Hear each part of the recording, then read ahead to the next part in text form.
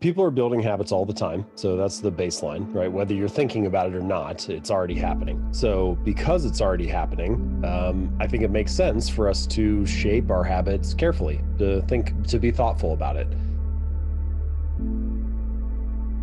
And so when I say that, amateurs or people, many people are the victim of their habits, I think that's often how it sort of feels to us. Like you're building these habits, you're going through life, you're just kind of trying to solve the problems that you face on a day-to-day basis, and you stumble into certain solutions.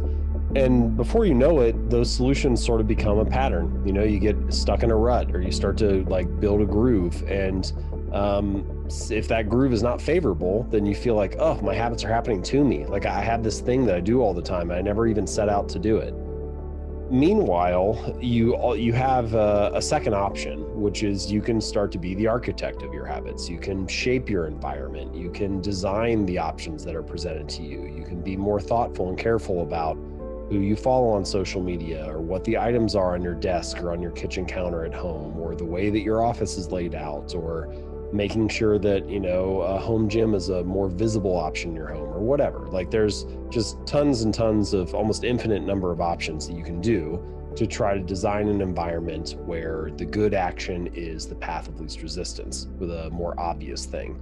And I think that's really the practical takeaway.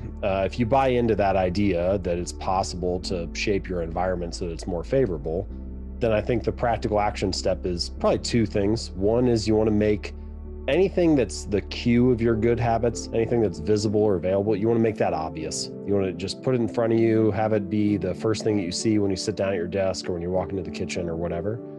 And then the second thing is you want it to be easy. You want it to be the path of least resistance. So, as much as possible, you're going to try to prime the environment so that it's ready for the next use, or that it's, set up for you to succeed. If you write out at the end of each workday, you can just write out like the top 3 things that you want to achieve for the next day, or whatever number you want it to be.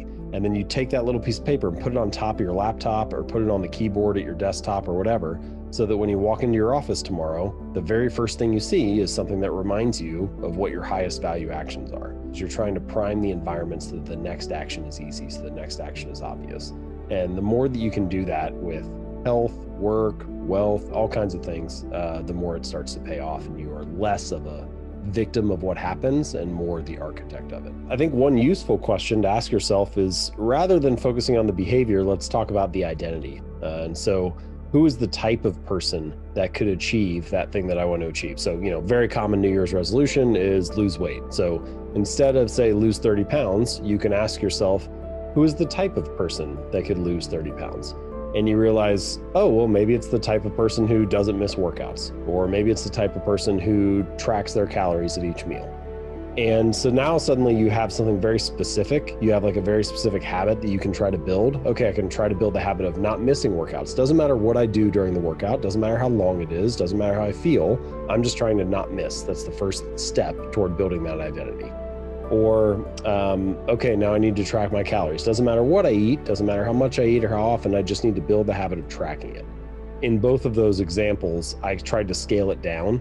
And I think that's a big part of getting started. Is a lot of the time people think they are being simple or keeping things simple, when in fact it's much more complicated. So for example, let's say you're like, okay, I'm going to keep it simple. I'm just going to pick one goal. I'm just going to try to eat healthy this year.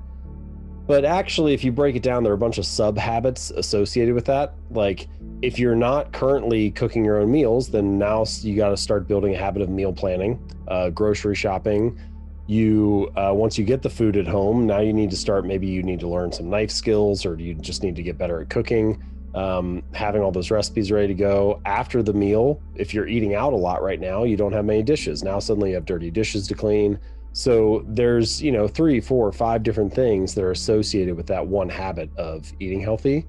And so as much as possible, I encourage people to scale it down, because it's always a little more complicated than it seems on the surface. So let's start with a very small habit, a very easy habit, something that's, I like the line from Leo Babauta where he says, make it so easy you can't say no.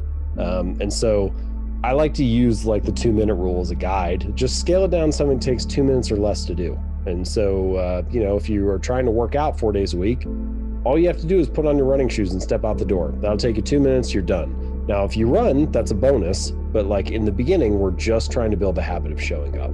If you can't master that, then, there's nothing else to optimize. But a lot of the time, for some reason with habits, people get very all or nothing. They think if I can't run 3 miles 4 days a week, why am I even bothering? And what I'm encouraging you to do is just scale it down to the smallest part possible, master the art of showing up, start building up evidence of that new identity. And then once you've done that, well, okay, now we're in a position where we can talk about scaling it up a little bit. But let's take it one step at a time.